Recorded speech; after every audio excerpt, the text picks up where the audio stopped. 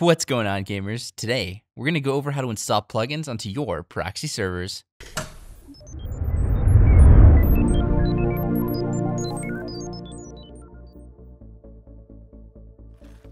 Before we get into this tutorial, don't forget to give this video a like, subscribe, and click the notification bell so you can get notified of every new tutorial we upload, just like this one. Within Minecraft gameplay, plugins are often used to expand gameplay. Proxy servers link multiple servers together, and it is possible to add plugins to these proxy servers as well, which can even further expand gameplay elements across all of your servers. With Apex hosting, it's super easy to install plugins onto your own server, and just as easy to install it onto your proxy server. Quick note before we get started, a majority of proxy servers such as Bungee automatically have Bucket built into it. This means that a plugins folder should already be generated, allowing for easy drag and drop uploads of the plugins. There are two types of proxy plugins that can be used. The first being proxy side plugins. They're specifically made to be installed on a proxy server, and they communicate accordingly. An example of this is Luck Perms, which has a proxy-specific download available. These types of plugins will often affect the proxy server itself or provide changes that can affect all connected servers at once.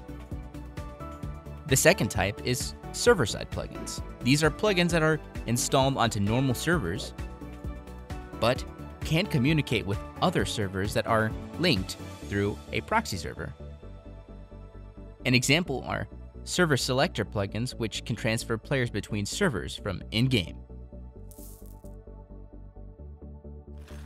The process for installing proxy plugins is super easy, and it's also similar to other bucket-based server plugin install processes.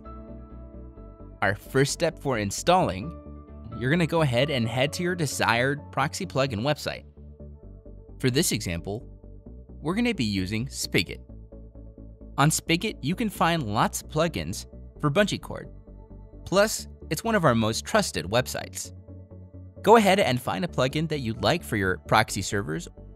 Then once you find your plugin, go ahead and find the download for said plugin. Download the plugin, and once the plugin is done downloading, go ahead and move the file over to a folder where you can easily locate it later on for further installation. Now that you've downloaded this plugin, you're going to go ahead and start off installing by heading to your main server panel page and stopping our server. Once your servers come to a full stop and is in offline mode, you can go ahead and click on FTP file access to the left of the page. Log in with your info, and then go ahead and click on the plugins folder. Once you're in the plugins folder, go ahead and click upload at the top left. And once you're on the upload page, go ahead and grab your files from the folder and click and drag them to the upload part of the page. Once all of your files are uploaded at 100%, go ahead and click on the name of your server at the top of the page and either start or restart your server. Once your server starts up, your plugin should now be installed, and it should be accessible for you to use in-game or through configuration.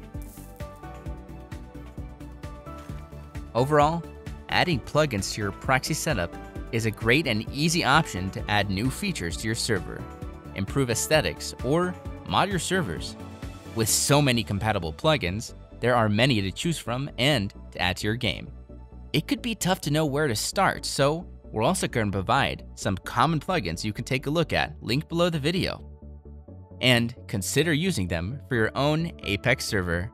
Well folks, that's all we've got for you today. And as always, we hope you have lots of fun. Thanks for watching. If you want to see more great content like this, then subscribe or click these videos. Until next time, gamers.